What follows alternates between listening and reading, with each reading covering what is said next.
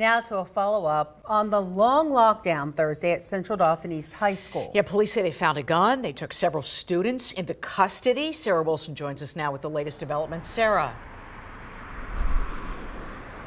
Alicia, Valerie, good evening. Quite a different scene here than it really was just 24 hours ago. It was then that parents were lining these streets getting ready to pick up their kids after that 6-hour-long lockdown. Now the school is closed. It will be until Tuesday, but police are expected to be inside. Police set to be back on campus this weekend after they found a handgun inside the Central Dauphin East High School Thursday. They would not say if it was loaded. I understand how upsetting this is. I understand how serious this is. Officers are still looking for a bag they say is somewhere on campus. They're not disclosing why or what they think is in it. It's a very generalized description of the bag, so initially we thought we had a very specific bag we were looking for.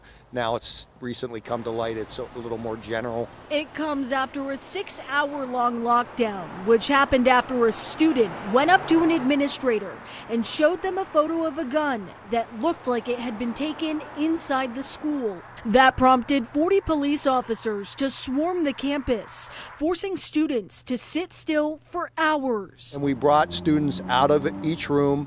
They were patted down to ensure that they did not have a weapon on their person. They were put into the hallway until we emptied out each room. For most of the day, nothing. Helicopters with firearm-sniffing canines even flown in to assist. So the Maryland State Police brought that dog here to expedite that search. Finally, the gun was found and students were able to leave around 3. At a press conference Thursday, police were asked repeatedly where the gun was found. They would not say, but noted it was not in a classroom or the cafeteria. Specific incident that you're talking about is part of that investigation. Police also taking students into custody, but not saying how many or if they'll face charges. And students who left yesterday did have to leave their bags behind. Of course, we know that police are inside and expected to be inside this weekend, searching through them, searching for them, whatever they need to get in order to help, speed along this investigation. Students will be able to get their bag on Tuesday, not on Monday. That is because the school is closed for President's Day.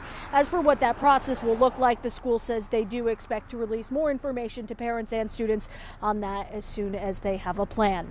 Live in Dauphin County, Sarah Wilson, ABC 27 News.